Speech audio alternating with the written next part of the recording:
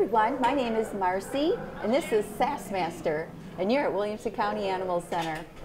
Sassmaster came in just yesterday afternoon with a litter of 3 siblings. Very unique, unusual looking kittens. We weren't even really sure what they were, but we do know for sure that they're polydactyl. I don't know if you can see her little paws, but this cat has 6 or 7 little pads on his little feet.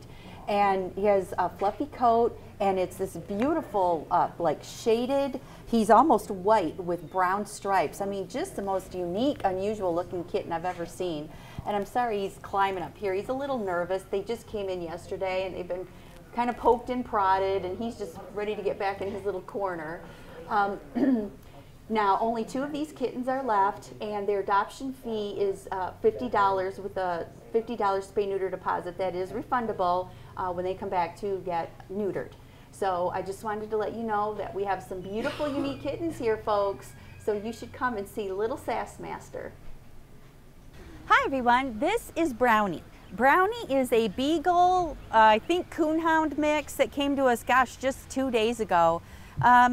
His family had to give him up because I guess he didn't think too kindly of the husband. But he has just been a really sweet dog here. He's super friendly. He's been jumping on everyone and greeting them and saying hello. He's about 3 years old and he's already neutered. We have him up to date on all of his vaccinations. He has not been around children or dogs or cats. Evidently, he must have been the only pet in the household. Now, I did take him past some of our shelter kitties, and one of them really puffed up and he backed up. So I think he probably has a healthy respect for cats. So he might do okay with a kitty in the family.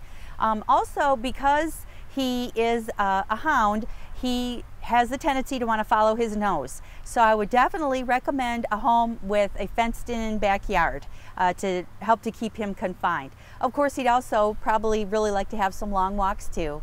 So we would love for you to please come and see sweet, friendly Brownie.